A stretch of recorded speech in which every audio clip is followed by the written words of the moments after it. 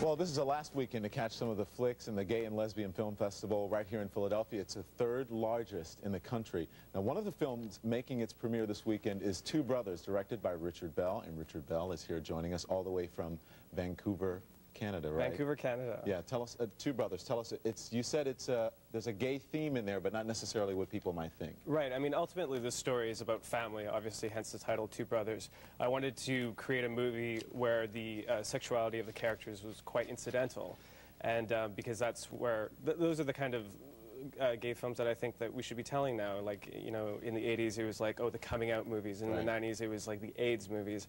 And I think now, you know, in this bold new century, there should be films that are just about people who, you know, incidentally are gay or straight or whatever. Do you think if people are sick of films just hitting them over the head? Because, like I said, in the 80s and early 90s, no one I knew wanted to rent any gay movies or watch any gay movies because they were depressing. Everybody was dying of AIDS. Yeah. Yeah. So do you feel the same way about sort of hitting sexuality over the head when you do that in movies? I think a lot of my predecessors have done that. So I think there's a lot more compelling things that I can focus on. I mean, it was all baby steps, right? And they were, I mean, as far as filmmaking goes, I mean, they were really, you know, pioneers. I say pioneers, and it was only 10, 20 years ago, but I guess that's kind of like how far we've come as a community.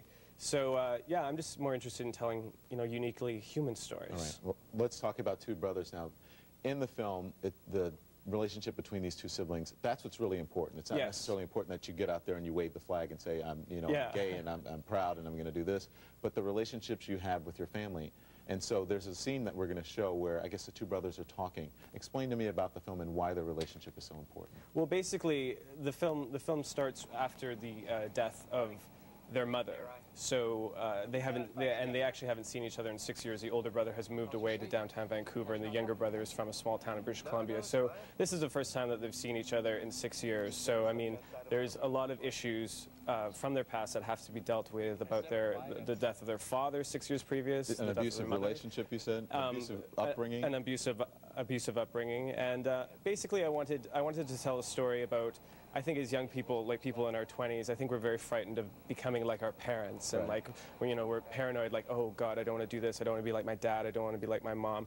And I really think that we only find comfort and solace like in our lives when we look at our past and we say, okay, well, this was my past, and this was the way I was raised, and I am a product of my parents, but I'm not like straitjacketed by that past. So the death of their mother, that's a catalyst for the whole thing. Do they learn anything from it? I think they do.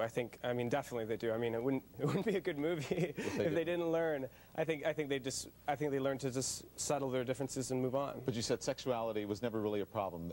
He was out, his brother had accepted it, and the whole family had accepted it. Yes, I mean, when the younger brother arrives and meets his brother's actually saying, oh, why haven't you had a relationship yet? So everyone can learn something from this movie. It's not just if you're gay or whatever, if you know someone who's gay that you can relate to it, anyone can. Here's what I find interesting, $545, how'd you do that? That's like, you know, $300 American dollars. What's up with that? Well, it's very funny because I used to be very embarrassed about that budget, and I wouldn't tell anybody, and then somebody said, well, that's your marketing edge. So.